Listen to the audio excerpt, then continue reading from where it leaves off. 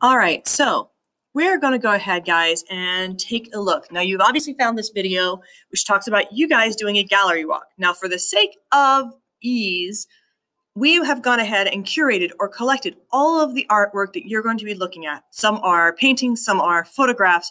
You even have a video in there to observe and watch. But let's go ahead and take a look at what this will look like for you guys and what the expectation is. So let's go ahead and sit down in the museum and take a look at everything. Now, if you've never been in an art museum, guys, one of the immense joys of going to an art museum is actually being able to just sit and observe and look and feel and think about what it is you are seeing around you. All right? If a picture speaks 1,000 words, then an art museum is like a library of ideas and concepts. So as you are doing this Westward Expansion gallery walk, it is incredibly important that you guys do take the time to really observe and think deeply about what the artist of that image, that clip, that painting, that photograph was trying to convey to you about this event and time period.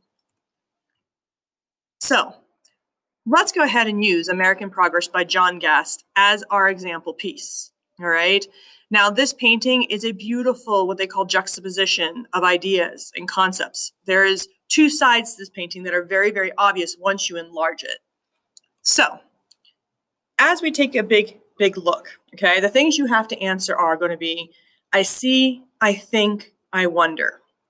So right away, the I see should be very simple. We are looking at all the specific details. All right. I see a very large white blonde woman floating across the land. In her hands, I see a book, and I see cable lines being trailed behind her.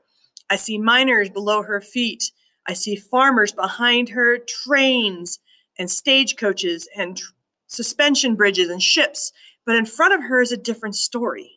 In front of her, we have a growling bear. We have native tribes running from her. In the distance, you can see teepees for a native settlement.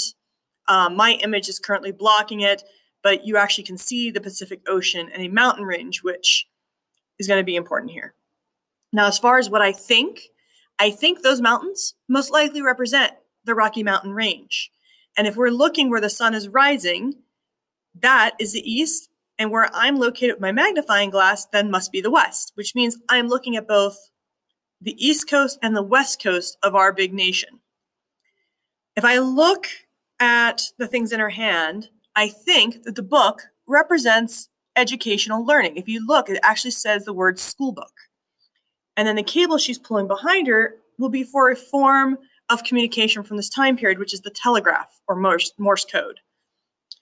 Now, darkness versus light, improved forms of transportation versus wagons and horses.